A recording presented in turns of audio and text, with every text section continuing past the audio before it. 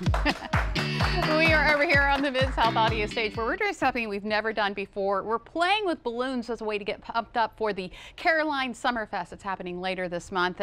And Jimmy can hardly contain himself. He is so excited about this. So just calm down there before you get too carried away, because I want to introduce here a professional balloon artist. This is Paul Belanger.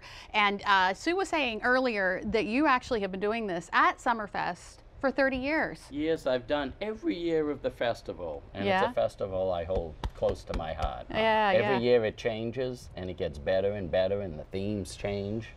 Yeah. And this year is 30 years of magic. Magic, we love it. Okay, so what are we going to do today? What do you have for us? Well, before we begin, I have some presents for the two of you.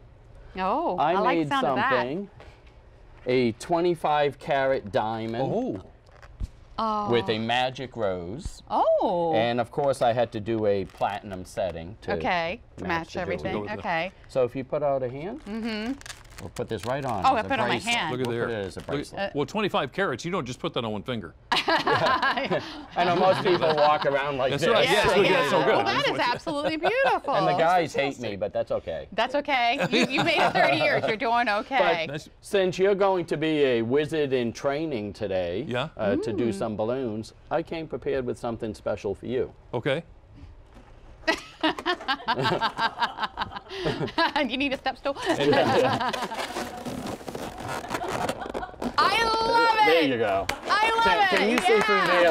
We'll raise this a little bit more comfortable. Yeah, there you go. Because Jimmy needed something to make him look taller. So now he's a wizard in training today. There you go. So how do you get started in something like this, in balloon art? Well, it was a sanity break from school and from work. And it ended up continuing from there. Yeah. I was always a firm believer you have to lose a little bit of sanity to hold on to the rest of it. You're going to have to convince me of that. Yeah. Yeah, after we're going to have to adjust your All right, there you go. There you go. Better. Okay, so I want to make something. Can you help me? Okay, great. What I brought is an electric pump here. For many years I used to inflate by mouth. Oh. And then one day after doing 4 or 5 hours of balloons, it may have been at the Summerfest. Do you want? Let's bring this out here. All right. So that everyone can see what you do here. And then I came back home and figured, why? How many people put their friends and family on their shoulders and run up and down on the highway? We drive automobiles. Exactly. So get things to make life easier.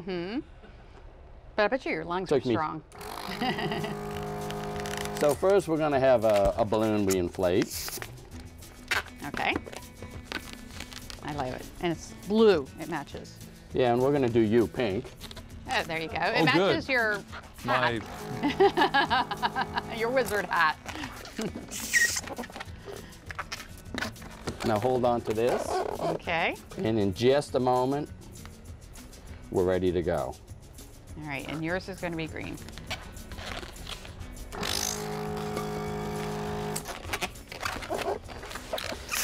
Now, once you learn some of the principles of balloons, you can do hundreds of balloons right away without even realizing it. One of the principles is when you fold a balloon over and you start from the nozzle end and you always work down to the nipple end. But you have extra room in. Yes, and every time you squeeze and turn, it pushes the air a little longer. So if we're going to do something with many twists, you need a much longer tail. So for this, hold it up, starting from the nozzle end. Find a point in the middle there, squeeze and turn. A couple times. So that way it's nice and secure. Oh, okay. Mine's not so secure. No, that looks good. Yeah? Now turn it around. And you think body parts. So there's a head, a face, and here it's just a smaller one. Yeah. But that's fine. Now you think neck. So this way you don't have to think about the bubbles itself. You just think body parts on it. So there's a neck, so turn. And that's where you're going to fold it over. Oh, I guess I didn't turn it enough. And from there, fold it over. Fold it over. Like so? Yes. Okay. Squeeze and turn. So squeeze and turn it around. If you Did I fold it over enough? Yes, that's fine. Okay. And squeeze. Squeeze and turn. Oh, I lost my neck. All right, we're going to go with that. Okay. I think mine has a problem. Now just position it. So you take this, and you have it there. Well, we're going to have a longer neck. Okay. It's going to be more like a giraffe. This is my baby giraffe, my baby pink giraffe. And now we're going to think the belly here. So you're going to give it a little space, depending on how much room you have. Just make another fold. And for this, you can make the fold about the same size as the one over here for the other feet.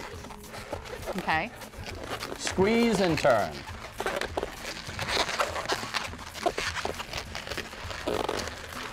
And now just turn this down.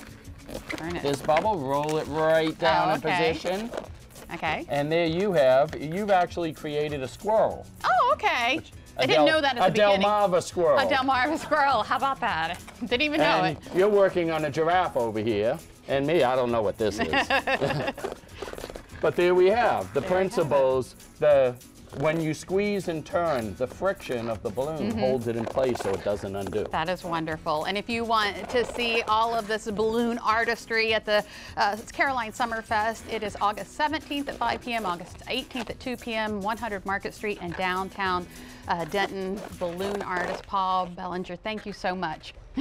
All right, stay with us. Delmarva Life will be right back.